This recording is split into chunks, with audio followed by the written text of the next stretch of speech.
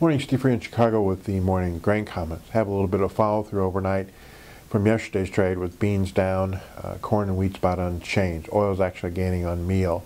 Outside markets, dollar's a little bit higher, crude and gold's a little bit lower. Outside markets still trying to focus on some of the uncertainty in the Korea Peninsula and any issues that might be going on in Europe that might be affecting the dollar.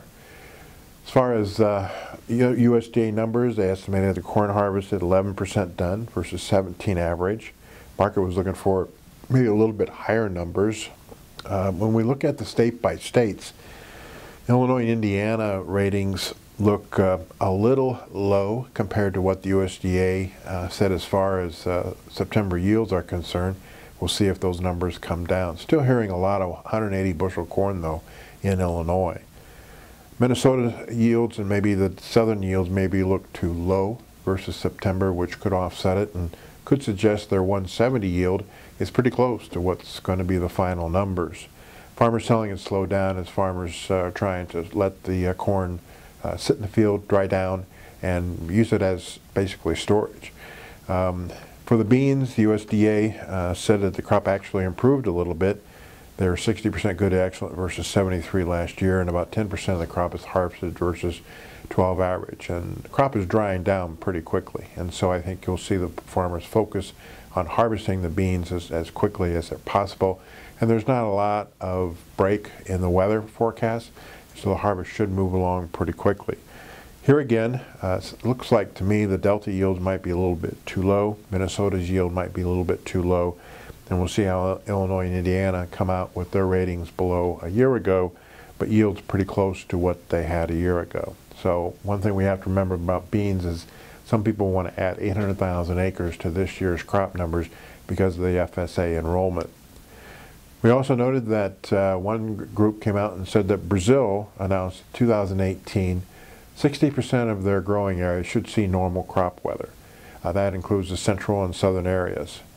The 33% in the north, and especially in the northeast, may see drier and hotter than normal conditions. This is contrary to what you would think in a La Nina year, where usually southern Brazil is drier than normal. They also estimated combined Brazil and Argentina 2018 soybean production at around 164 million tons versus this year's record 172. And they estimated Brazil and Argentina corn production at 130 million tons versus 138. Some of the things we don't usually talk about this year is the low water. The lack of rain in the Midwest is beginning to cause some problems on the Illinois River system, and we saw barge freight rally dramatically over the weekend, and that increases the freight and decreases the price to the farmer. So we're 960 is a level of support in November beans, 978 resistance.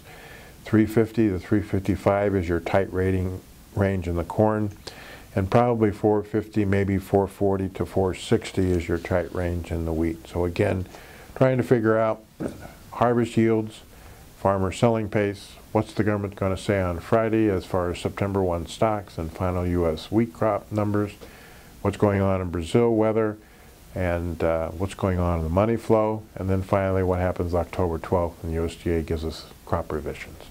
As always, these are my thoughts, not those of ADM or ADM Investor Services. Have a safe and profitable trading day.